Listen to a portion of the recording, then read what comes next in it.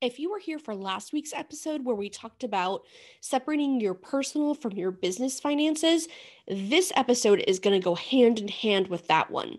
So you may want to jump over and listen to that one first before you finish listening to this one.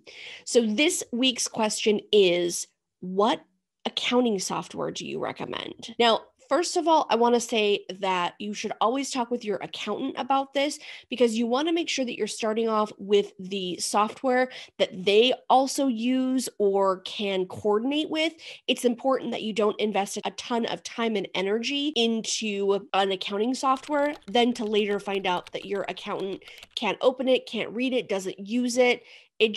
You want to make sure that your accountant can access the software so it makes filing your taxes so much easier and ultimately saves you money during that time. Now, when I started out, QuickBooks desktop version was the only thing that was available, but now they have come out with QuickBooks Online, which is so much easier. The great thing about that software is that you can download your bank statements automatically into the software, and it also has a swipe feature. So if you're consistently going to the same places, Office Depot, Container Store, Amazon, wherever it might be, the software will start to recognize and automatically code those expenses into the GLs. You just have to go in and double check that and make sure that everything's where it's supposed to be. For anything that you don't typically go to, it has the swipe feature. So literally, it takes minutes to just swipe transactions over into whichever GL they belong to. It's so fast.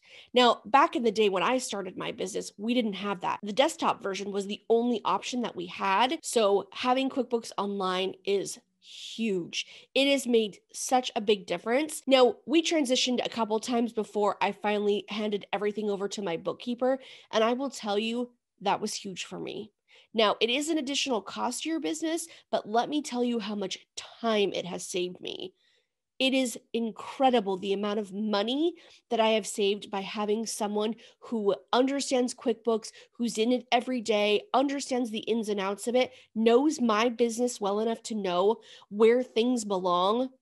Huge, huge time saver and ultimately a money saver. Last week, I recommended that you separate your business and personal expenses. This too is another big one. Set yourself a deadline. Choose some accounting software after you've talked to your accountant and start downloading those bank statements. Once you get in the habit and the rhythm of doing this every 10th and 25th, right after you pay your bills, will make things so much easier when it comes to tax time.